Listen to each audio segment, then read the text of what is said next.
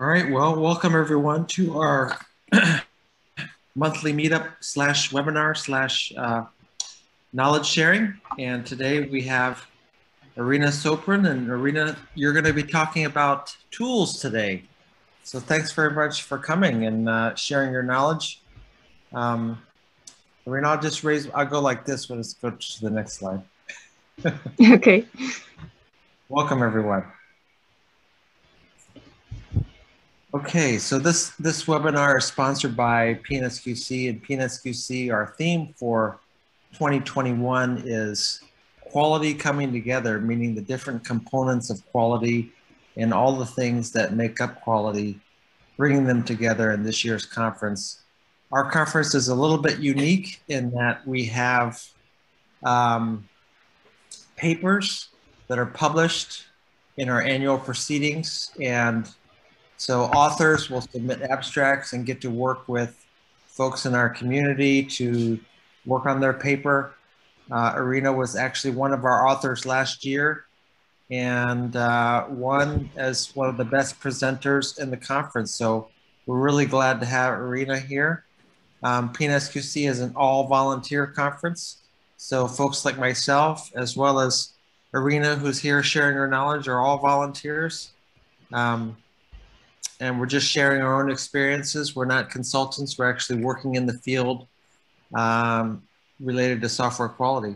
So welcome everyone, and we'll get started with the real meat of the conference of the webinar soon. Iryna, can you forward the next one? All right.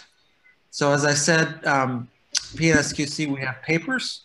And this year we've got over 20 conference papers, which we're currently reviewing and working with the authors. We also have presentations.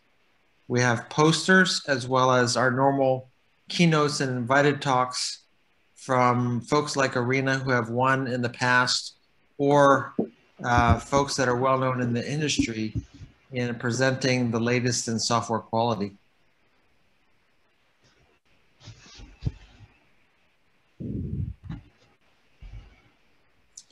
So, like I said, PNSQC is an all-volunteer organization. So if you would like to volunteer and be one of us, we certainly would be glad to have you. We have lots of roles in the organization, everywhere from actually being an author and giving a presentation to being a program committee member.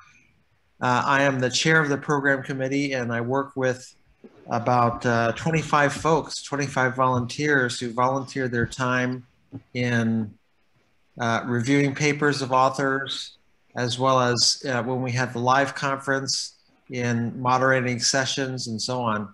You can also work with our team in operations, everything from posting blogs to the website to working as a content contributor like Iryna is doing in terms of giving a webinar or writing a paper for our membership.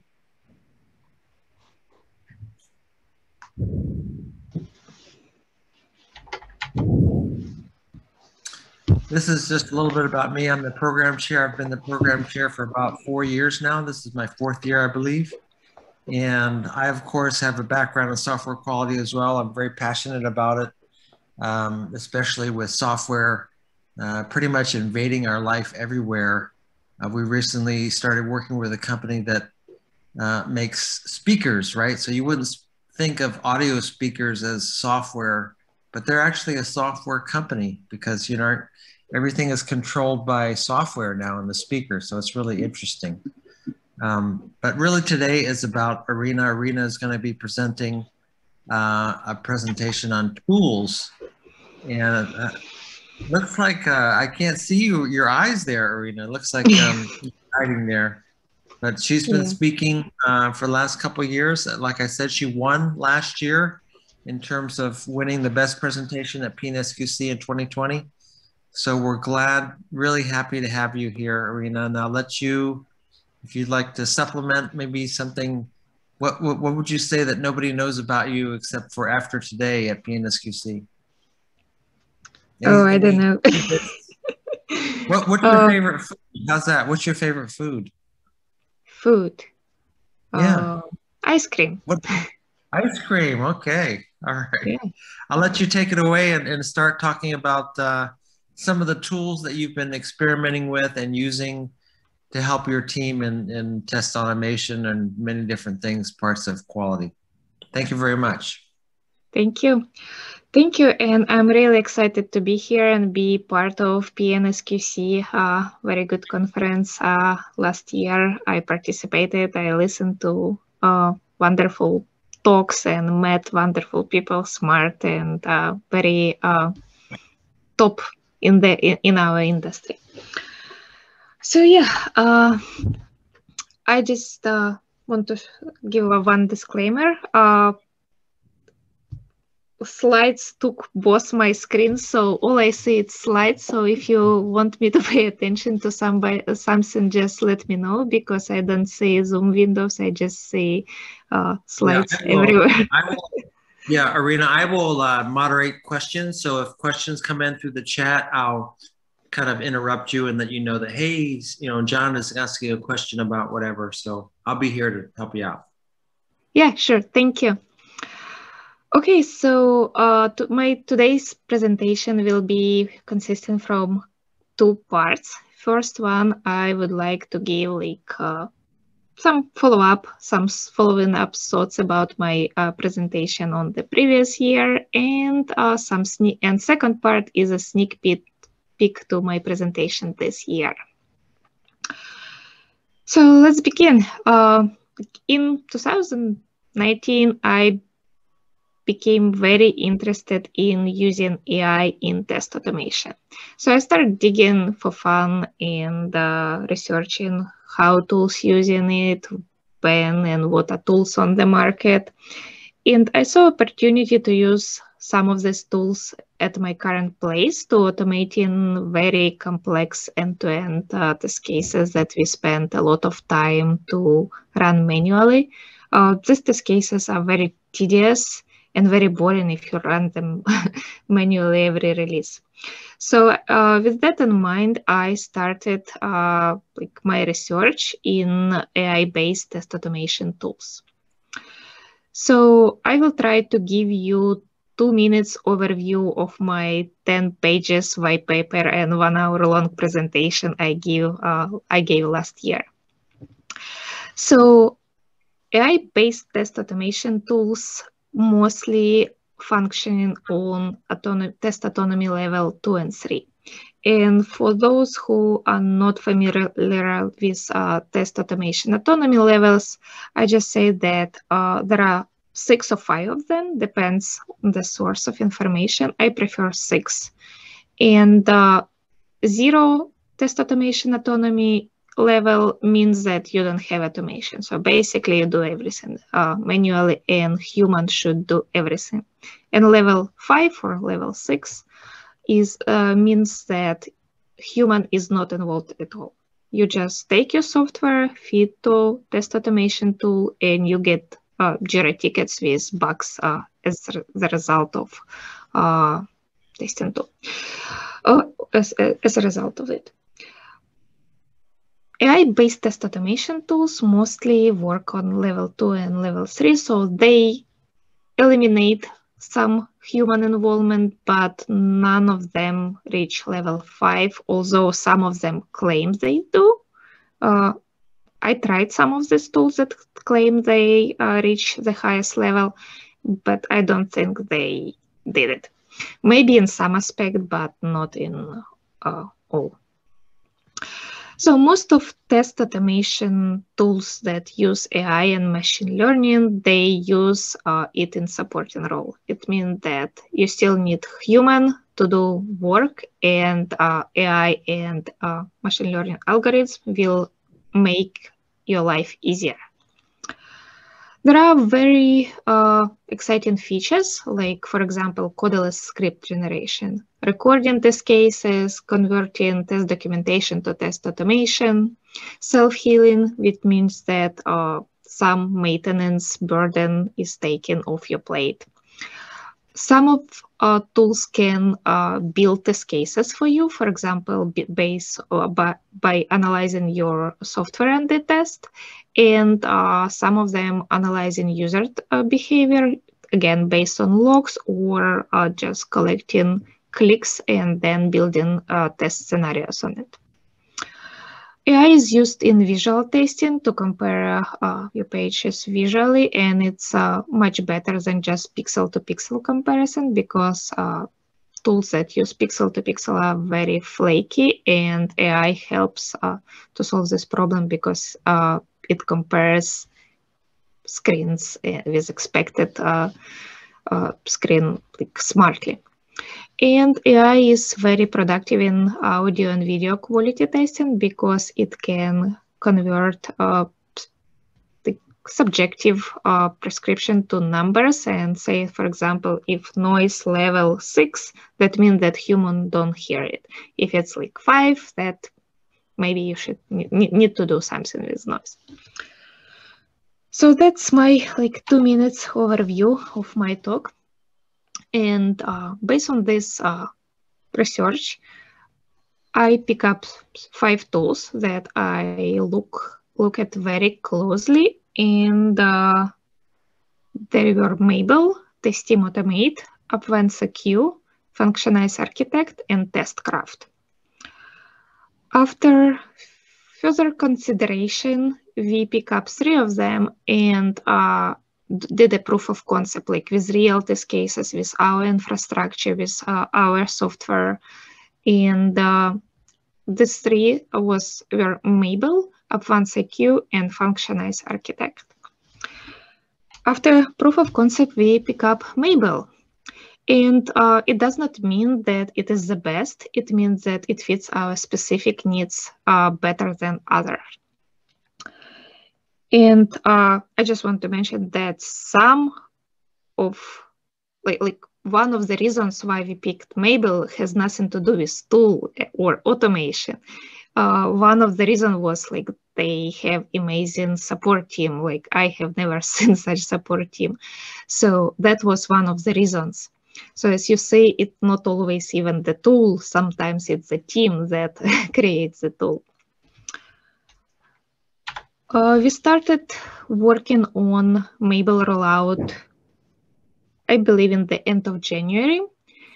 And although this tool makes our life much easier, but nothing comes for free. You still need invest time and efforts and dedicate some resources to it. So it does not matter, is it tools that use your AI or it's just any automation tool, but you still need to integrate it in software development lifecycle. You need to integrate it in processes. You need to connect it to the ecosystem. You need to set up notification in Slack, in the mail. You need to connect it to test environments. And it's all still done by people, and you still need to do it. All the AI tools that I tried are really easy to use. They have very intuitive UI. The test authoring is very easy, but it does not mean that no training or onboarding needed. You still need to learn the tool, and you still need to master the craft, because using AI and machine learning in these tools impacts how we automate some of the aspects, impacts what you need to pay attention to when you automate it, how you need to handle element searching on a web page. So you still need to understand what's going on and what is the best way to use this specific tool. Test authoring in Mabel is easy. You can record the test cases, and it requires less time than coding, but it still requires time. And recording the test case is one thing, but make it stable. Make the test recording reusable. For example, some flows in these test cases used in different in some other test cases. So you need to think about how to organize your test cases, how to organize reusable steps, where to use variable, where to use data-driven test cases, set up everything. So recording is just a small part of actually test automation and planning like test automation strategy. So you need to still people need to think about it. AI does not solve this problem. And another thing that AI and Mabel solved very good is locating elements on the web page. So no more XPath, no more CSS. Everything is done very user-friendly. You just click on the element and Mabel knows everything about this element. So that's nice, and this is something I really enjoy.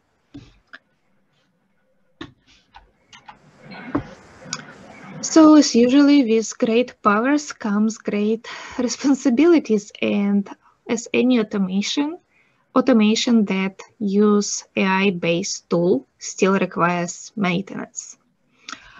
So self-healing helps to maintain the test cases. So we spend less time on maintenance in terms of if there are some insignificant changes, for example, change in one of the attributes of element of the web page. It was, for example, named, I don't know, orders, and now it names orders ID. You don't need in this case go and manually update your test, because Mabel collects a lot of information about web page, about everything on the web page. So probably it will recognize that it's still the same element, it just labels that change.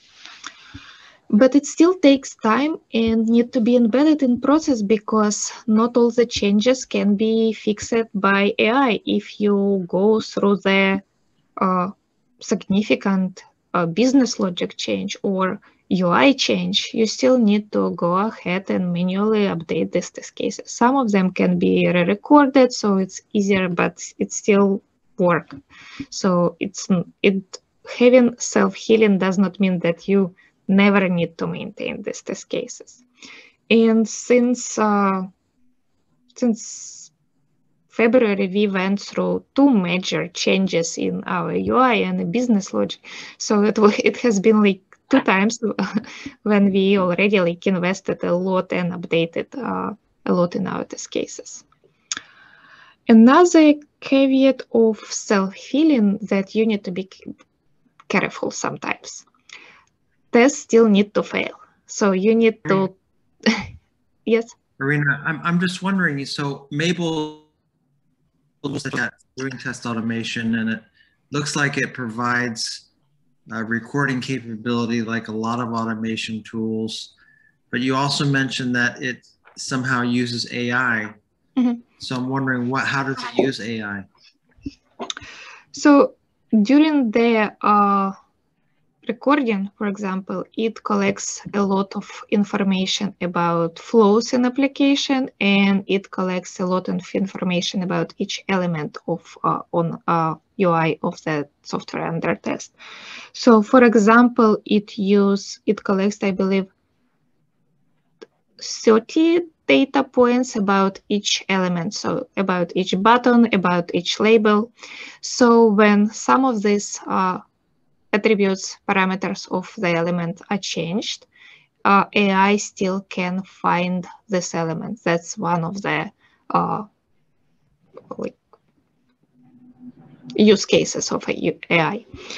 I also believe because they obviously do not share their what they specifically do, but they have some type of link crawler, so Mabel can provide like crawling through your application smartly, not just randomly clicking. And they also collecting information about application, what page is usually goes after this page in the user flow, what page is used the least. So they collect all this information and process it and make improve test stability and maintainability. Sure, that's kind of interesting, because one of the biggest headaches in maintaining test automation is, elements that move around or change names or things like that.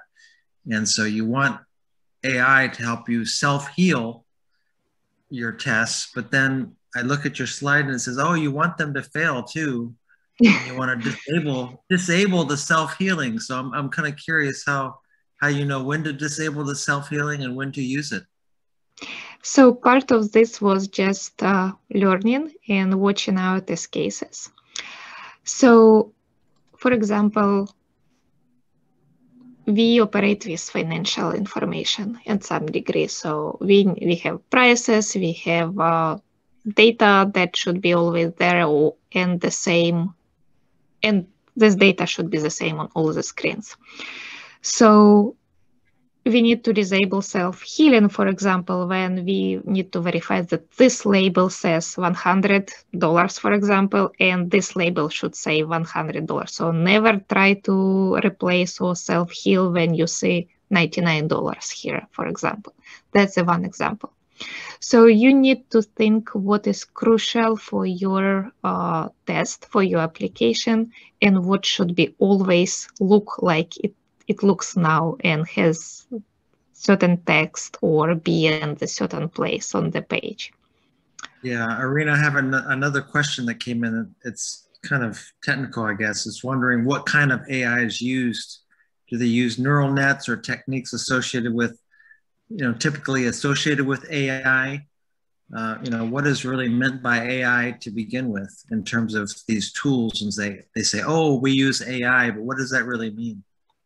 So they use different types of different machine learning algorithms. Most of them, all these tools are not open source tools, so I just can guess what they use. I believe there is some neural networks, and in my white paper I have description what algorithms are mostly used for solving this task or for this task. So you can find it in my white paper. But again, I can only guess and based on some reading of maybe white papers and some patents that other tools shared. I think that's more of a question for the actual vendors that are providing the tools, and they'll probably say something like, that's secret, that's proprietary, we can't tell you our secret sauce. But anyways, I thought it was a good question.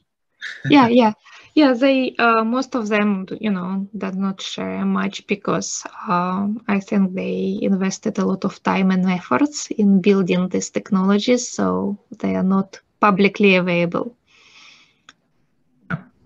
Okay, sorry, keep going. Thank you.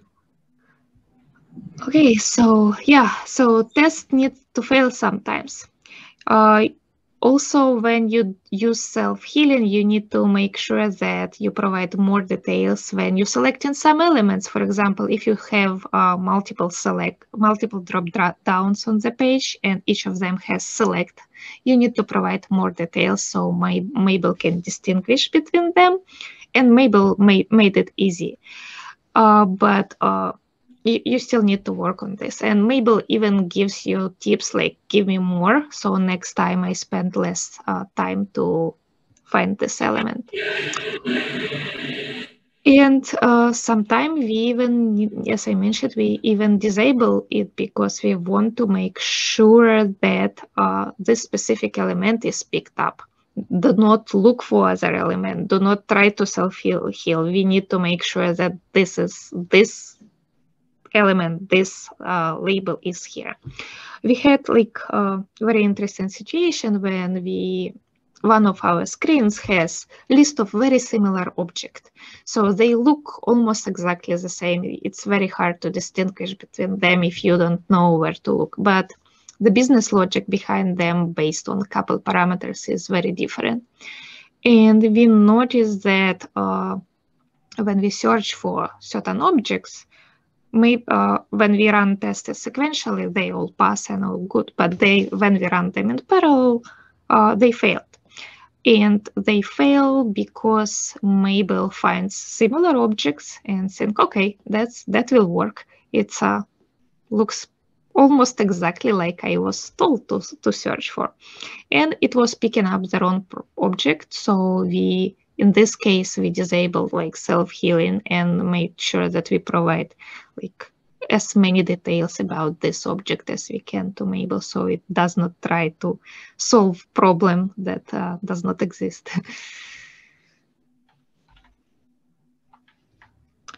So that was my short overview of previous year presentation I gave on in 2020, and some learnings and some experience that we gained after this. And now I would like to switch to sneak peek of my this year presentation, which is named Not Your Ordinary Testing Tool. So when we talk about testing tools or tools that QAs use, we often limit our word by test automation tools.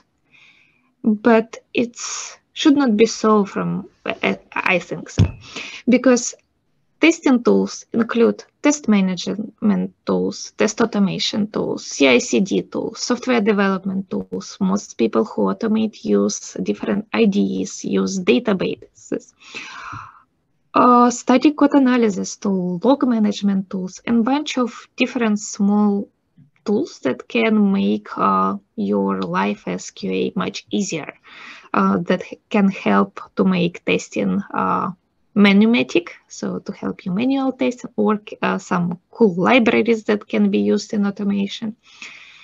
So I collected some tips from my experience. I talked to my peers on different gatherings, virtual and face-to-face, and I put it together in like some presentation that I want to share with you this year. And one type of the tools I will be talking with is monitoring. I'm actually surprised that monitoring is not considered testing tools, because from my perspective, monitoring is a test that you don't have. If you miss some test cases, miss some cases, and you are not covering one or another functionality, monitoring is here to help you. Usually, people monitor only production. And I think that we need to start monitoring in QA. So if you're monitoring, for example, service health, if some service is down like 50% of the time for no reason in QA, what makes you even think that it will be up in production 99.9% of the time, or whatever is SLA? We can monitor for errors and warnings. We can monitor for non-handled exceptions. And actually, we need to test monitoring somewhere, because we need to be sure that our monitoring will raise alerts and will show us information that we need. And the best place to start it, to start in QA. I can share like experience from my one of the previous jobs. We had monitoring, we had it in production, not in QA. And after one of the releases, we suddenly noticed that we have 3 times as many users as before. Of course, we could think that, okay, our release was that good that we immediately got 3 times as many users. But unfortunately, it was not true. It was memory leak and incorrect handling of users. And we caught this case, and we noticed it before any of our customers noticed it, and we roll back, fix issue, and roll out a new release with hotfix. So basically, we did not have this type of test cases when many users join in the same time and they drop quickly. So monitoring covered us for this case we don't have. Another type of monitoring that we can start doing in QA is for performance. Often people postpone performance and load test, and we can start testing it in QA, even if you don't have many users. You still can monitor request time. If there are 3 users in the system and request time takes like forever for every request, maybe there is something wrong with the system. You can monitor request numbers to see that you don't have like 100 requests for one user or something like that. It all depends on the business logic. You can still monitor time to load. If it's slow in QA, what makes you think again that it will be fast in production? You can monitor CPU, memory to make sure that there are no memory leaks, etc., etc. So all of this can replace in some degree performance testing and can help you see how your application behaves, even starting from QA, not waiting until it deployed to production. Again, I will share much more in my presentation this year with examples, with graphs, etc. But just a sneak peek, so we will switch to another type of tools, static code analysis. Again, this tool is somehow considered not a QA tool, not a testing tool, but developer's tool. And I would suggest, even if developers do not use static code analysis tool, for example, like Sonar Cubes, you can still connect it to the repo and use it as additional testing tool, because it shows you coverage of new code. So if you see that this feature is covered 100%, is 95, 90, 70 with unit test, and another just has like 20% of unit test coverage, maybe you need to concentrate on another feature. Maybe it's not that good. Modern static code analysis tools show you bugs that they literally show you, like, here is a bug, here is unhandled exception, here is something that is very bad, here is a possible null pointer exception. So you can start pointing people to bugs, and you can try to see how they show in in UI after. So you can do some digging into this area and file actual bugs. Static code analysis show you complexity of the code, and we know that the more complex is code and business logic, the more chance that we will find bugs there. They show you smelly code, they show you duplication. So they provide a lot of insights that you can use when you're planning testing. So you can divert your attention to the places when code is not that good, and they provide a lot of insights. And another few tools that I will be talking about is are tools that I name my little helpers, and there are different tools that can be used for helping people to test manually or automatically. The one that I enjoy recently a lot, because I work a lot with CSV files, is a Superintendent app. It allows you to work with these files like you would work with database. So it allows you to write SQL queries and operate with files using SQL query. So for me, it was like really helpful, because as I said, our application use these files, and sometimes I need to compare data or make like join from these files, because different information comes from different sources, and then we proceed it and put it in the table. So for me, it was like very useful app.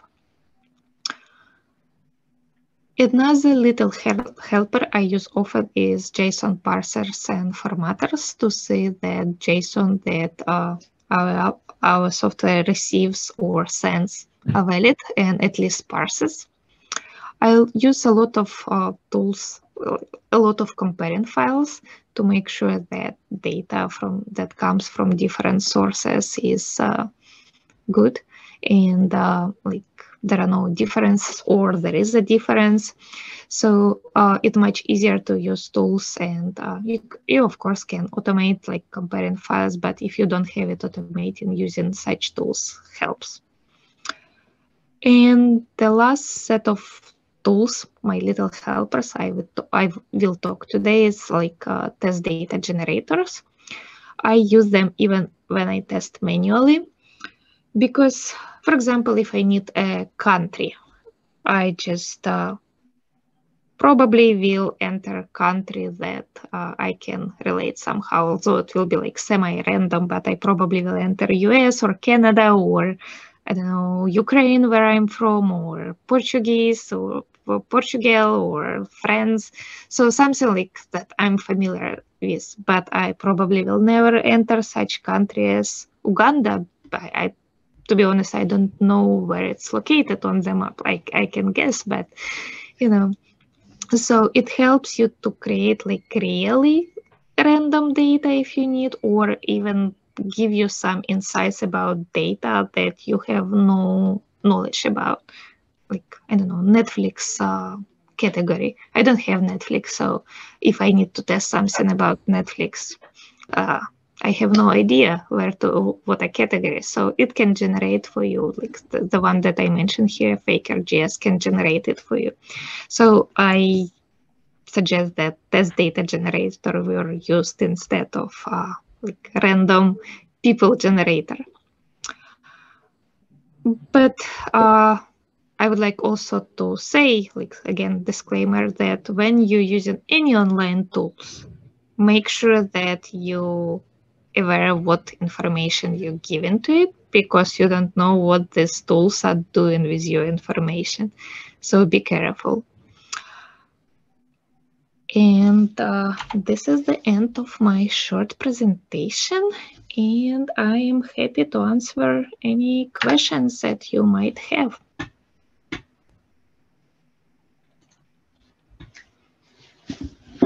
All right, does anybody have any questions? Feel free to ask our tool expert, Iryna Suprun. So, Iryna, I have a question. This is Deepak. About the performance part you mentioned for testing. So in the test environment, so there's always, and the challenge which I see always, that the size of the environment and the size of production is both are not similar. So how you guys able to manage that? How you able to convince your team that we need certain kind of environment where we can do some performance testing as well? So when we do like performance in QA, as you mentioned, we have like smaller environment and less it has less CPU power, less memory, but still application should be functioning properly. And for example, request time or data, when you query something from database, it should not take forever. So if it overestimates, if it is over some level, like common sense level, you can say that it's something is wrong, because like it should not take 5 minutes to load screen. It should not even take minute, even if in QA environment. There should be like common sense performance even in test environment. And again, it also depends on what you consider normal and what you need for your application. I work most of my time with real-time processing systems. For example, in advertisement, when you open a web page and there are like 400 milliseconds to do very complex logic that includes like live auctioning and picking up advertisement and loading it. So it's 400 milliseconds for everything, and everything above it considered long. So it also depends on your application. What do you need? So for us, it was no brainer that we need like very test environment that is similar to the production, because we need to make sure that we can fulfill this 400 milliseconds requirement. So we use common sense. That's short answer.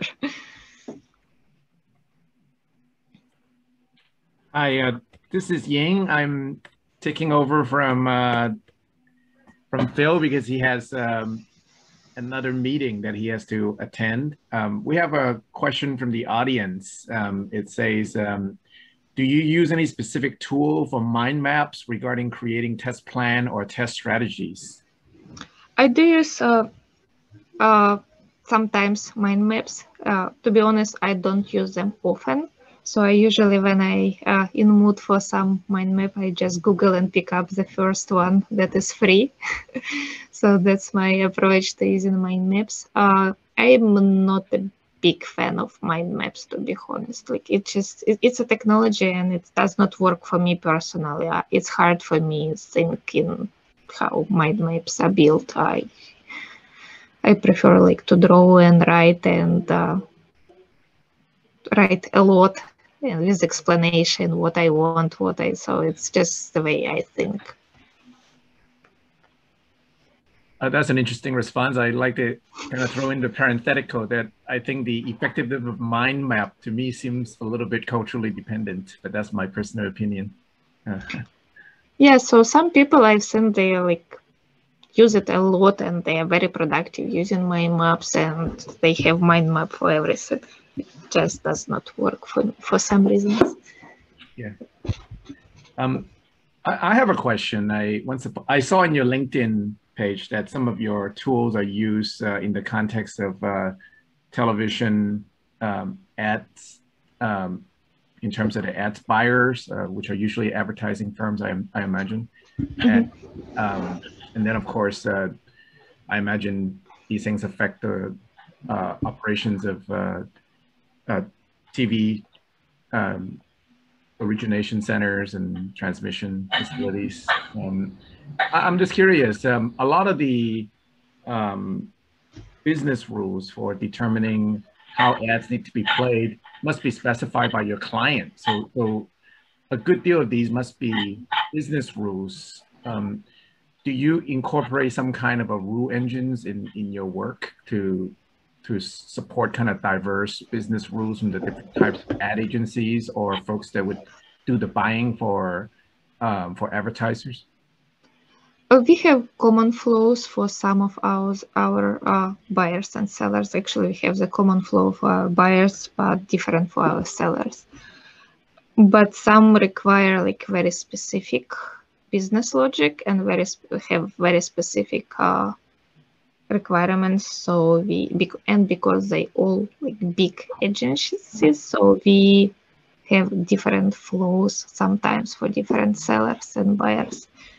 So depends on what they want, and it's hard to use like some set of rules, because one agency can, like, we are trying to convince them that, guys, let's do some unified way, it will help industry, it will help, but some of them just say like, oh no, we want this.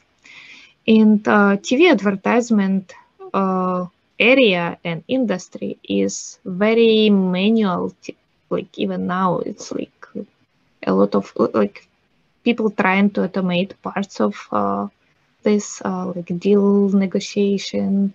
For example, we are working on deal negotiation, like playing ads, but most of these processes are very manual. They involve real people playing ads on TV, like pressing buttons and stuff.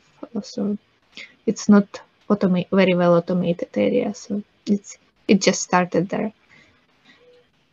If you think about, I don't know, insurance business, auto insurance business, like 20 years ago, maybe not 20, maybe 10 years, when you need like person who will call to the some, you need to actually call to one person and he will come up with one quote and you call another, and like, so it was all like emails and calls and stuff.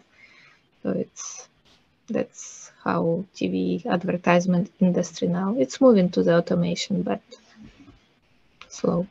If I can kind of drill down a little bit on this question from the point of view of the transmission facility that have to insert ads into programming, which is of course a standard need of transmission facilities.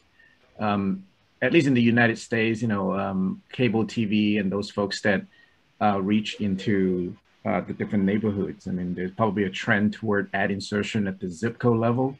Do those type of things affect your work and make AI and other tools even more important in the sense that as you try to distribute ads, kind of more and more fine grained, you know, down to the ultimate goal, of course, is down to the individual level, like with Google Ads and whatnot. How do you see the importance of AI-related tools in an industry like TV advertising, which, of course, historically tends to be like the same ad for all audience, but it's increasingly changing, especially for cable?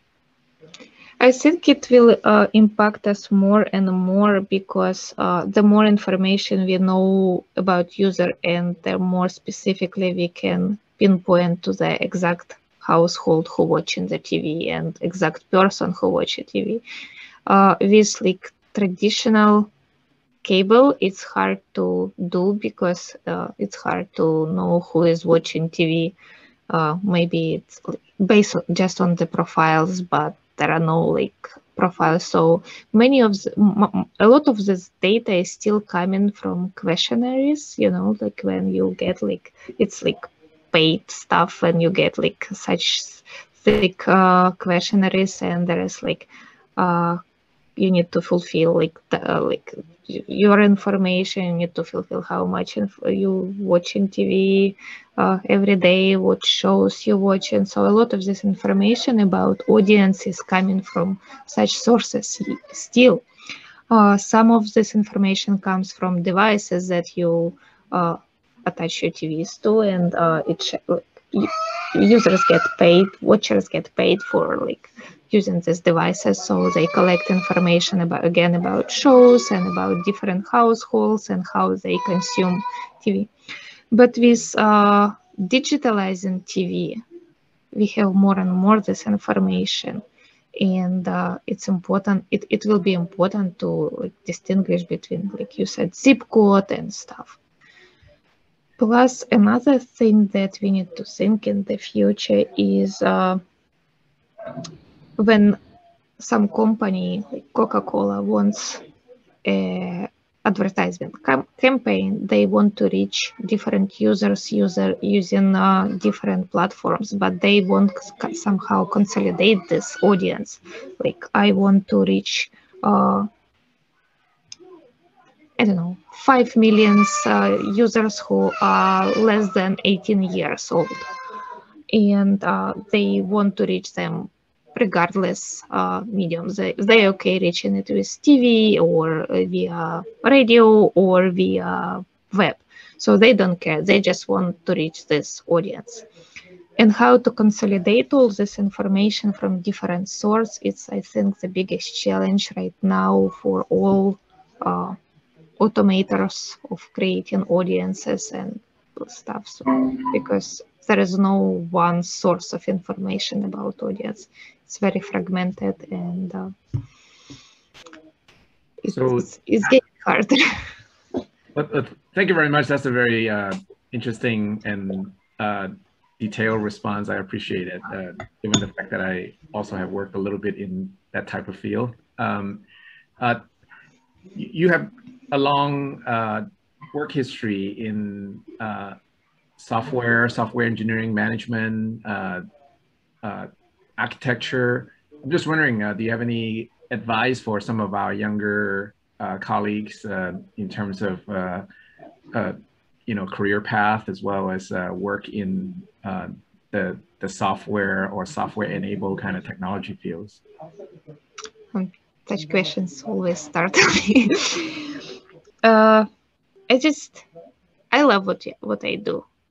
I love testing, and I envision that my occupation will always be related to testing.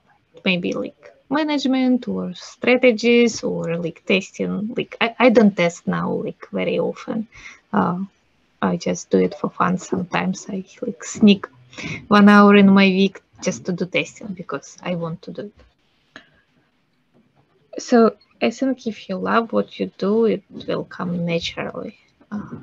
If you don't, it probably will never come because, like, you know, if you love something, you invest time at work and after work, and you're actually excited about what you do. And if you're excited, it's easy and it brings joy and it brings careers achievement. That's what I think. So find something that you are excited about. Well, thank you very much on that one. And obviously, you join us outside of the United States. A lot of our attendees and meetup participants are in the U.S. What do you think of the state of software development in terms of kind of the rapid internationalizations of the folks that participate in projects? Do you see any challenges in terms of working with folks that are across broad geography? And then, of course, last year, a lot of us have to work from home because of COVID, deep use of or daily extensive use of technology. Has any of that affected your work and your interaction with your colleagues, both locally and then perhaps internationally? I'm excited that we now can work with people from different countries and different cultural backgrounds, because sometimes people think differently. Based on their cultural background, there are different approaches and different schools of testing and software developers. So I like to work with people who are located in different geographical location and have different ways to think. And last year, of course, was challenging, and I am eager to meet people in person again. Although I am a very introverted person, I don't need much socializing. But I think what we lost when we start to work from home, it's like conversation that just happen naturally, because there are no like talks in the lunch room or near a water cooler when you randomly meet a person and he says, oh, I have this problem or I have this interesting idea, and you start talking, and after this you have like something exciting happening, like moving to another project, starting to work on another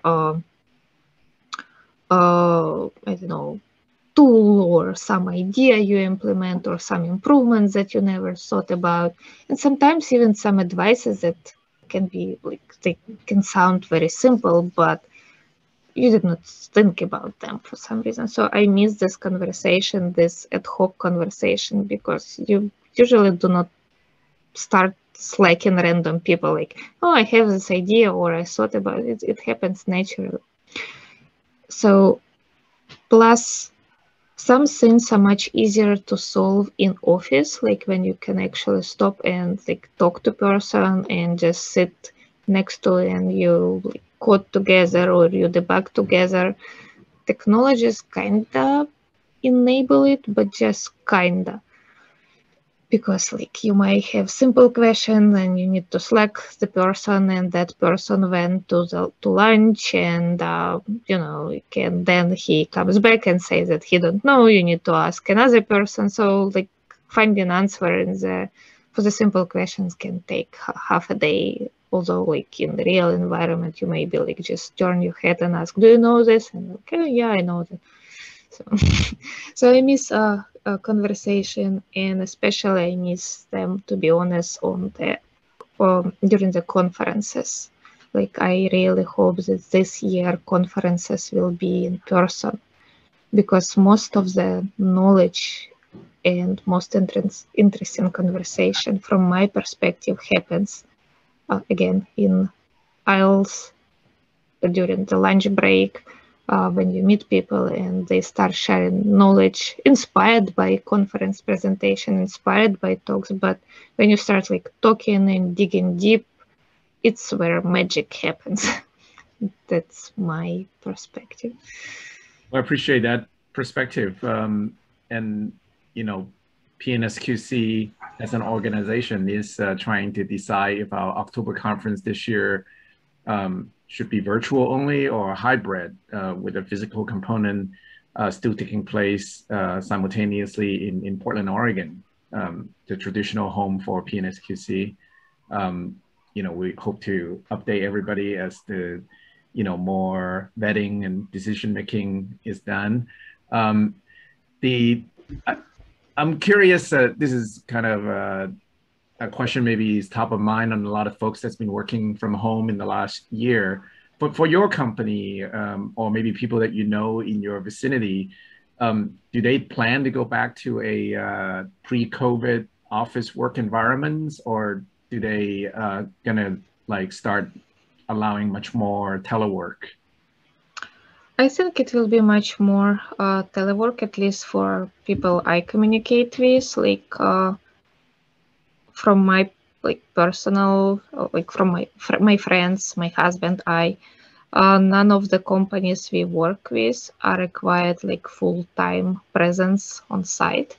Some of them have not decided yet. Like, for example, for us, we also we know that it will be some hybrid, but we do not know any details. We know that offices will be open in September, but we don't know how we communicate, how much time we need to commute, how much time we can spend at home.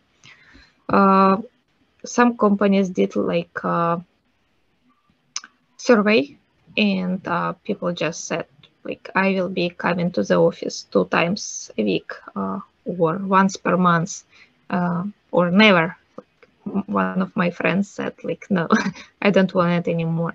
So I think it's based from company to company. It's different from company to company, but I don't think we are coming back, at least like pure technology companies.